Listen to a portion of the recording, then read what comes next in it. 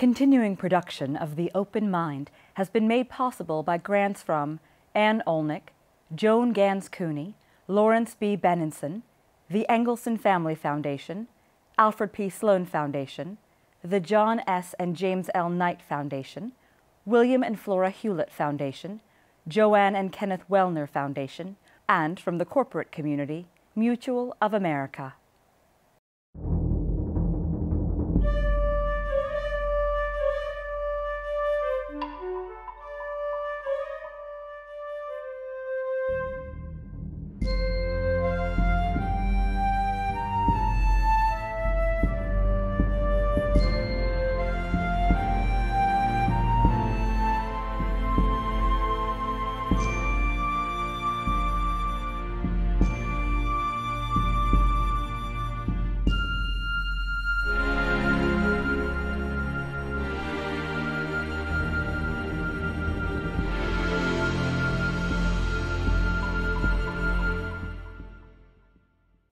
I'm Alexander Heffner, your host on The Open Mind. My guests today are Arien Mack and Kian Tajbakhsh. Arien Mack is a professor of psychology at the New School. She founded the New University in Exile Consortium, described as an expanding group of universities and colleges publicly committed to the belief that academic community has both the responsibility and capacity to assist persecuted and endangered scholars everywhere, and to protect the intellectual capital that is jeopardized when universities and scholars are under assault. One of those scholars in exile is Kian Tajbakhsh, professor of urban planning at Columbia University. He has taught at both American and Iranian institutions. Tajbakhsh's academic research spans theoretical and policy projects related to the culture of urbanism, as well as the governance of cities and metropolitan regions. In 2007, he was one of more than 100 people charged with fomenting the post-June 12 election unrest in a mass show trial before a revolutionary court in Tehran. He was convicted up to 15 years. He served nearly 5 years and was released on the implementation day of the Iranian nuclear accord. Welcome to you both. Thank you for your time today. Thank you. Thank you for having us. Arien, can you tell us about the original formation of the University in Exile Consortium? Sure. Well, as some people know, but many people may not, the New School in 1933, when the first president, Alvin Johnson, was still the first president of the New School, knew and learned a great deal about the fact that Hitler was rising to power and the risk to life of Jewish academics and intellectuals was extreme. And extraordinarily, and against a great many obstacles, he initiated and started a rescue operation that brought endangered, threatened German, largely Jewish, academic social scientists to the United States, and a cadre of them were placed at the New School, which had no graduate school at that point. It was primarily a school for adult education, evening classes. And he brought them to the New School, and it enabled him to create, with kind of one fell swoop, a graduate faculty, quite distinguished, European, in the social sciences. The first year of its existence, in 1933, it was called the University in Exile. The following year, it became the Graduate Faculty of Social and Political Sciences at the New School, and more recently, its name is the New School for Social Research. That was the original University in Exile, and while only a small number of threatened academics were brought to the New School and stayed at the New School, Johnson had a great deal to do with placing the other academics who were brought to safety to the United States at other universities in the country. But he raised the money, the anti-Semitic, there was a great deal of anti-Semitism then. It was not easy for Jews, as many people know, to come to the United States. So he made this happen against great odds. Amid the suppression of intellectual life in Iran, Professor, how did you link up with Arien originally? My first academic job was at the New School, which I joined in the mid-1990s.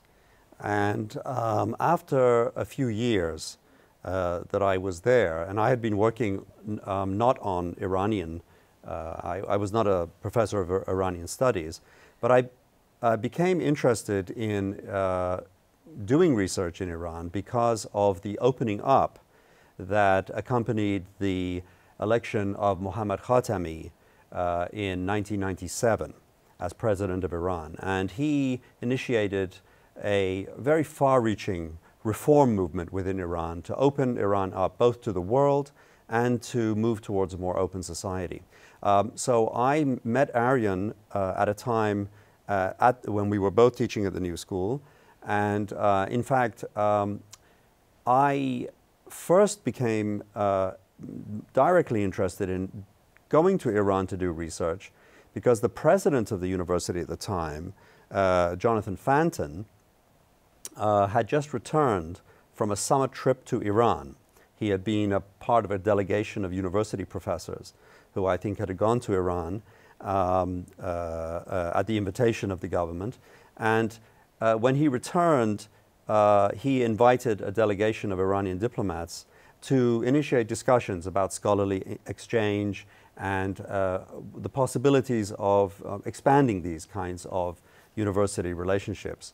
After that, I decided to go to Iran and work on research in my area of specialty, which has to do with local democracy and local elections and urban planning. And that's where we met. And after several years, I decided to move to Iran permanently. And while I was there, I agreed to become the representative of the Open Society Institute, the Soros Foundation, working on democracy promotion projects.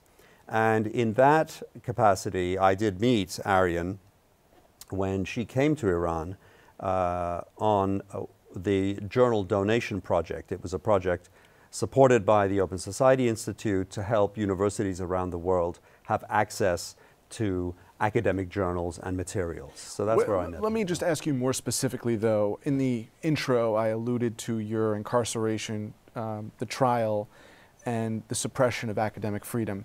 At what point in your relationship as a faculty, as a professor in Iran, at what point did it start going sour? And to what do you attribute that? When I went to Iran, I worked as an academic part-time. I tried to apply for a full-time position in Iranian universities, but for a number of reasons that didn't work out. Partly because I think of my background, it was hard to be vetted to be accepted. It was a very long, formal process. But it was also the fact that I was working working independently as a researcher for a number of international organizations, including the Open Society Institute, the UN, the World Bank, and so forth. So I didn't want to commit full time. But I was teaching part-time. And I think after a few years, when I noticed that I wasn't being invited back to teach as a guest lecturer, I noticed, there was pushback, partly because I think some of the topics that I was discussing, which had to do with local democracy or the expansion of democracy in various developing societies. Was it a threat to the theocracy, in short? It's important to understand that Iran has a very particularly ideological opposition to Western social science and Western intellectual frameworks, philosophical frameworks. This may be different from other countries in which repression or restrictions have to do with politics, or they have to do with emerging out of war. For example, in Syria, where academics have to escape, military conflict. In Iran, the government of Iran, the state, or the regime in Iran, or the Nizam, as the Iranian state calls itself, has been explicit in its opposition to having Western-based social science being taught in the universities. So this is something which is government policy. It is explicitly articulated by the leadership in Iran, and the supreme leader of Iran has made it a priority of his state to expunge, really. I mean, he has said very clearly that he does not want social science, Western-based social science, because it's based in secular assumptions and so forth, to be taught in Iranian universities. And so many academics, in the years leading up to my first arrest, increasingly felt these restrictions in their academic life. Arien, how does the professor's experience in Iran compare to what you're observing now and the scholars that you're bringing in? Well, I mean, all of them share one thing. They share the fact that they are threatened. Some of them were imprisoned. Some of them fled because of war. We now have, as members of the consortium, 15 scholars. They're from very different places. One is from India, where she was an activist, and she comes from a place called Manipur, where the indigenous population of which she is part have been living under martial law, and she was an activist trying to change that and had to flee. We have Syrian scholars hosted by consortium member universities, and they fled for obvious reasons. I mean, one was a doctor and actually was doing emergency medicine in Syria and had to flee just to save his life. We have a scholar from Ukraine who had to flee for other reasons, from Turkmenistan. So it's from really many, Cambodia. So they come from many different places, but all of them share one thing. None of them were able to stay where they were without either being jailed or killed. And the largest cohort are academics from Turkey, where the Erdogan government has ruthlessly fired hundreds of academics for doing no more than signing what was called, or what is called, the Academics for Peace petition, which was a simple declaration of protest against the treatment of Kurds, of the Kurdish population that lives in Turkey. And all of the Turkish scholars who are part of the consortium are signatories. There are 6 of them, signatories to that petition, of which there were many signatories. So the difference is, there are differences, there are obviously similarities. When we hosted Human Rights Watch director Ken Roth here, right, and this was in the months after President Trump had been elected and then inaugurated, I asked him point blank, is this the new fascism? This authoritarian pedigree that you're describing in the countries where academics can't operate with security. You cited at the beginning of our conversation the World War II Holocaust era and the conditions that led to Nazism.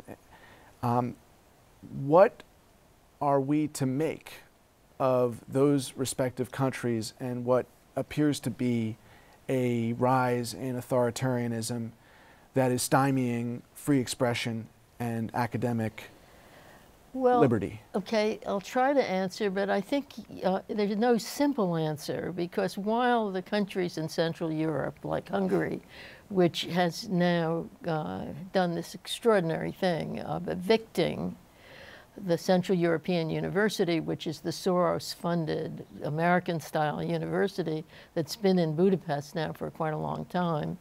And it is a graduate school, not unlike my own at the New School. And there's obviously a huge move towards authoritarianism in Poland and in other places in East and Central Europe and Russia for sure. But I think that's different than the scholars who are coming from Syria or from places where there is no past history of a democratic or more democratic regime. Or recent history. Even long history, Yeah. but certainly recent history. So I don't want to say that it's all due to the rise Right. of authoritarianism and populism. Sure. You identify American style, and you said something very similar, the social sciences as taught and conceived from the American perspective. That's what's frowned upon or blocked in Iran to this day, to some extent, right? Yes. Yeah. So what is this backlash that has been decades long now, this anti-enlightenment backlash? Well, how can you make sense of it today and at all conceive of a way forward where Iran in the next decade has a climate that is more conducive to academic freedom? I mean, I think it's important in the case of Iran, which I know best, to emphasize that it's fairly unique, as far as I can see, in having a somewhat principled, I mean, it's not arbitrary repression in that sense. It is principled in this sense that it is formal, articulated state policy that that the Islamic Republic of Iran sees itself as based on Islamic principles, as interpreted by the leadership, the political and the religious leadership in Iran. The guidelines for what is acceptable in terms of subjects being taught or assumptions being articulated in the university are quite formally, you know, they exist in formal documents.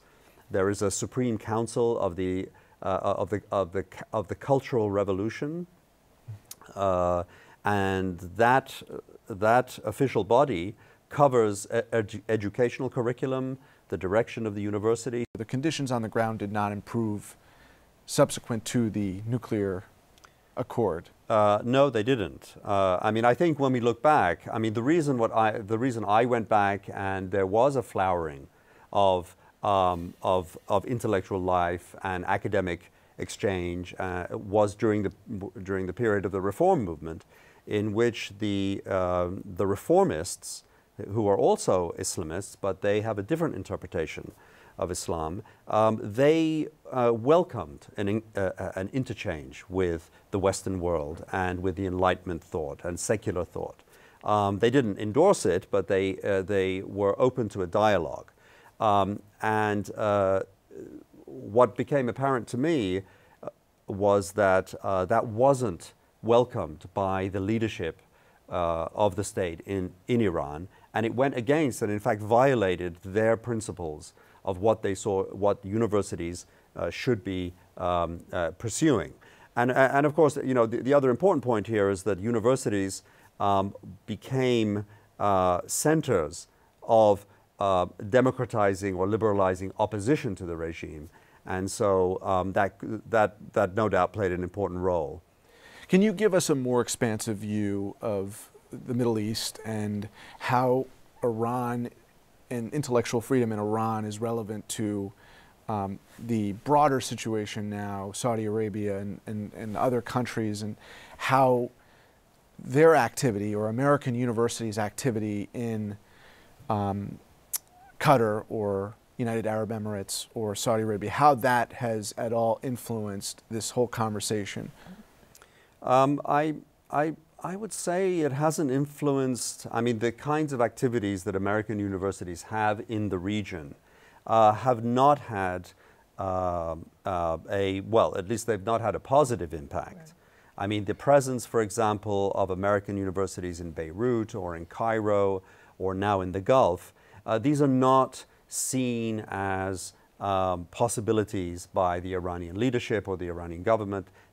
These are not models to be welcomed.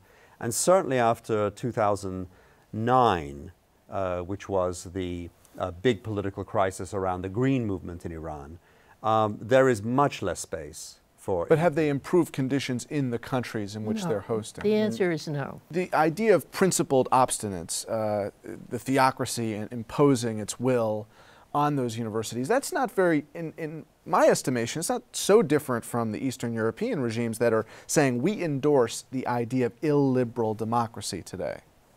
Some of them, yes, that's true. Some of them. I mean, certainly Orban, but I think also the Orban attack on CEU, on Central European University, was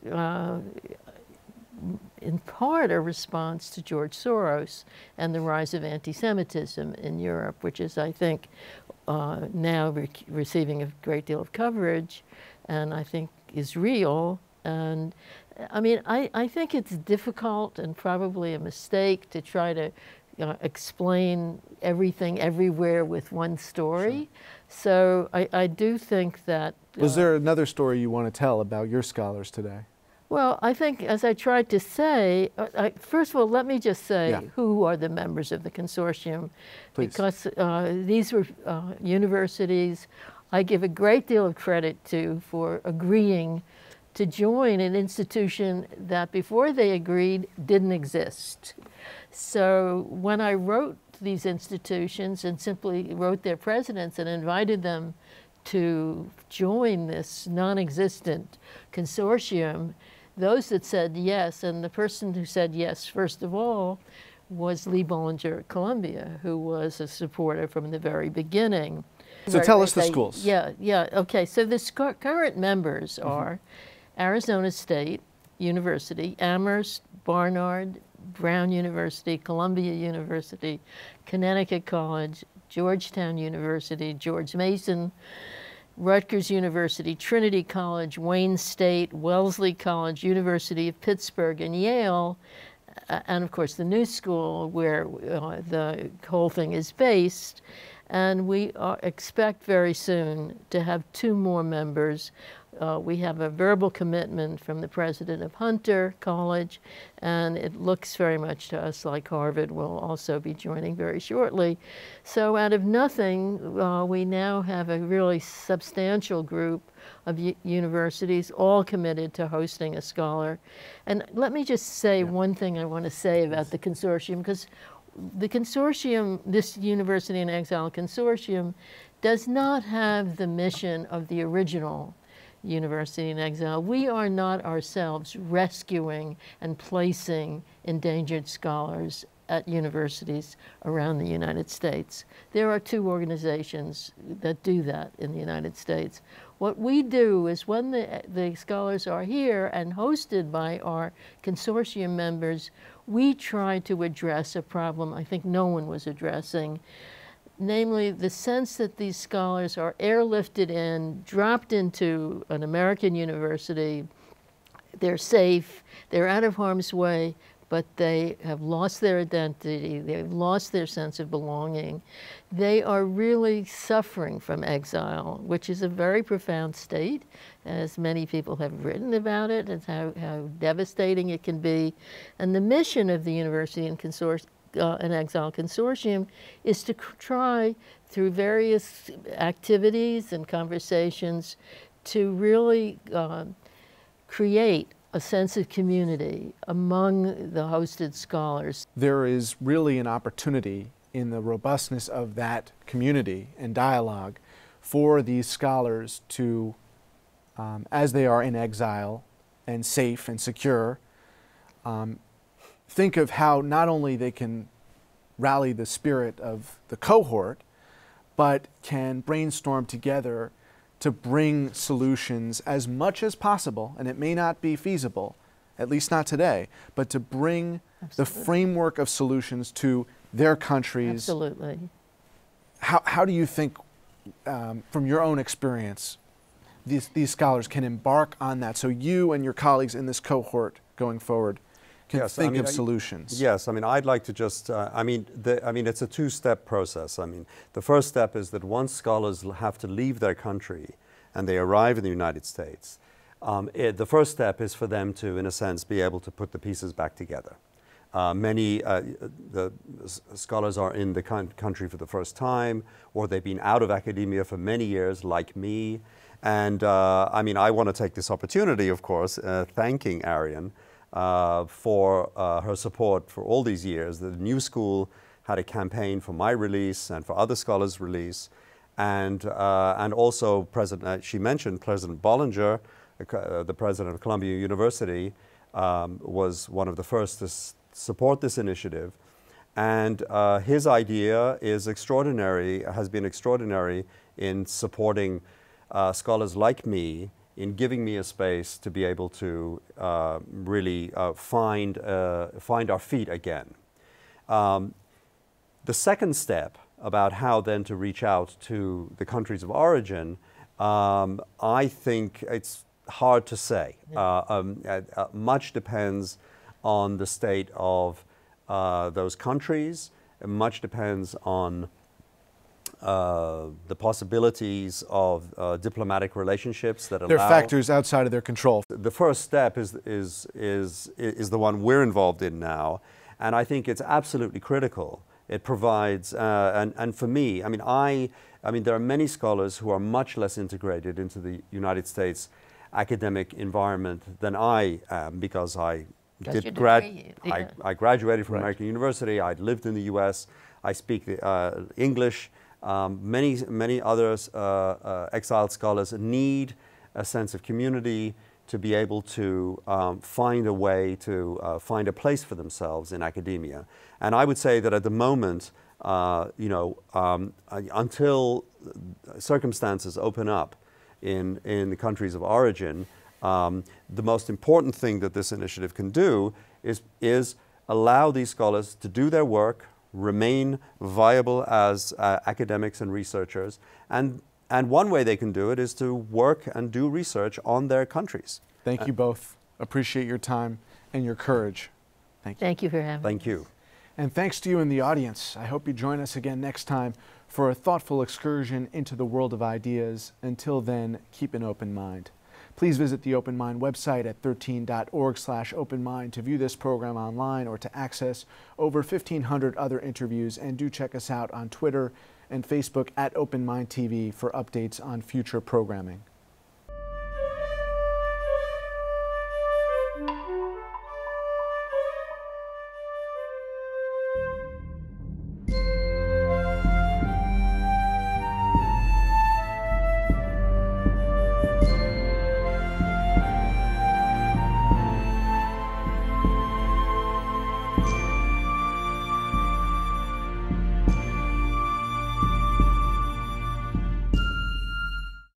Continuing production of The Open Mind has been made possible by grants from Ann Olnick, Joan Gans Cooney, Lawrence B. Benenson, the Engelson Family Foundation, Alfred P. Sloan Foundation, the John S. and James L. Knight Foundation, William and Flora Hewlett Foundation, Joanne and Kenneth Wellner Foundation, and from the corporate community, Mutual of America.